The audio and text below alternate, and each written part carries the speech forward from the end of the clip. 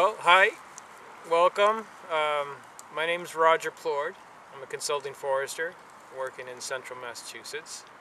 I work with private landowners and land trusts, and started my career working at a sawmill, which was a great introduction for me. And Cynthia asked me today to share some of my experiences working with landowners, getting them started on the path of managing their woodland. So it's a woodland management. It's a broad topic, and I thought today that we would just start with how to get started. Basically, where do you begin as a forest landowner who is looking to be a good steward of their land? So, and in essence, that beginning point is with a forest management plan. It's a document that takes a lot of shapes and forms, but in essence, it is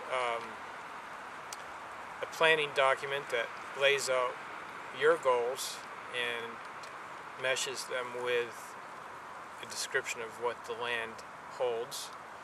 And with those two components, your goals and the analysis of the land itself, you create a path forward, which we call a management set of management practices.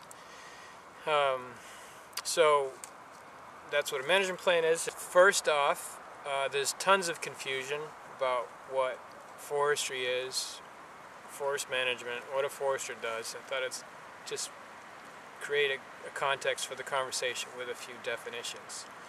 So forest management is the whole ball of wax of what's involved in managing your forest, and that includes everything from the actual growing of and tending of trees to protecting your roads from erosion,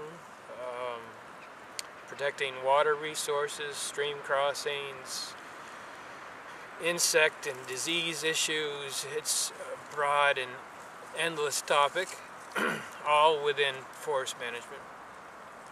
And the one piece that foresters will tend to focus on most heavily, and it's a bit of our specialty, is on the actual growing and cultivating of trees. And the technical term for that is silviculture.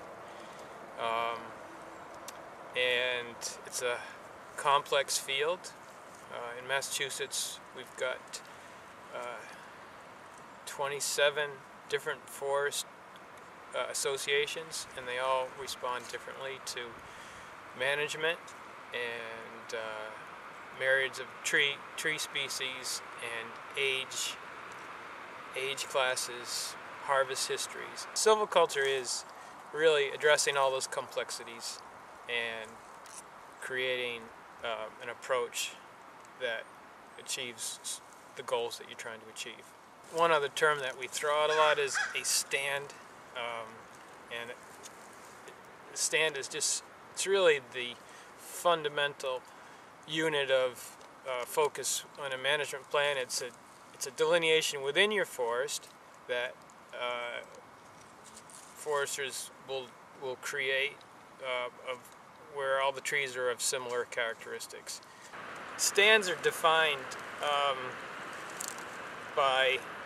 primarily by the dominant species within them, and we have a list in Massachusetts of distinct forest types,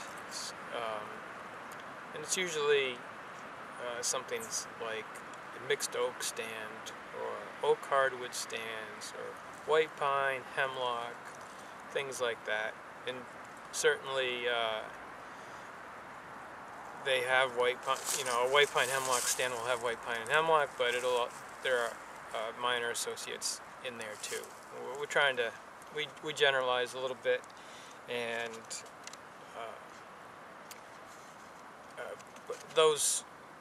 each of those types are unique because they're going to respond to a specific set of management practices.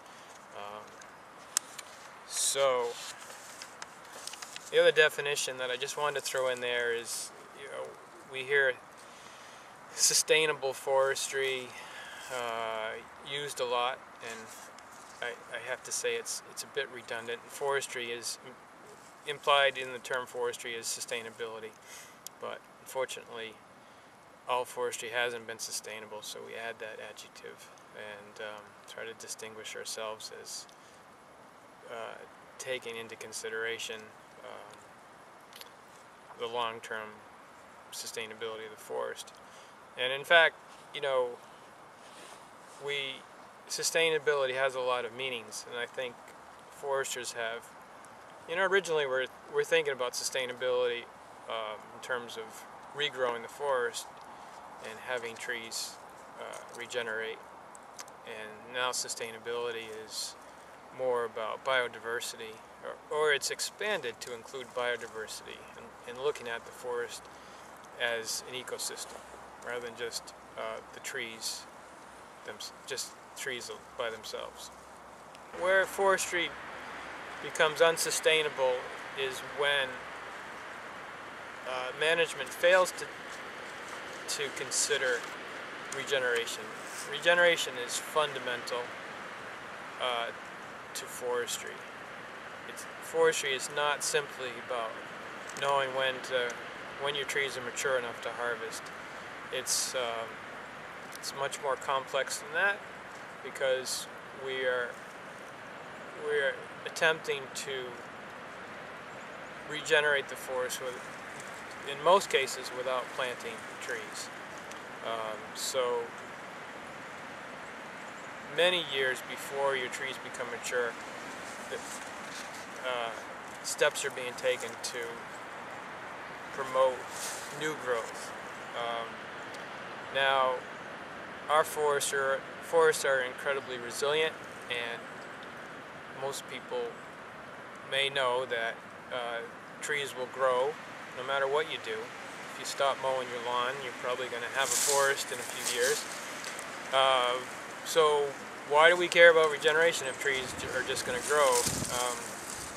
And the answer to that is all about composition and trying to ensure that we maintain diversity of species, and oftentimes it's certain critical species that are fundamental to the ecosystem that we want to make sure we don't lose in the management process. One such species is oak, because it's such an important food source for a lot of wildlife. And it's pretty challenging to regenerate. Summarizing that little piece a little bit, so forest management is the whole multitude of activities that you're going to participate in managing your woodland, and silviculture is focusing in on growing trees and how different trees respond to inputs in terms of harvesting and regeneration and so forth. And because when we say silviculture is the cultivation of forest trees, cultivation implies that there's a sustainability component to what we're doing. Without sustainability, all we're doing is mining the forest.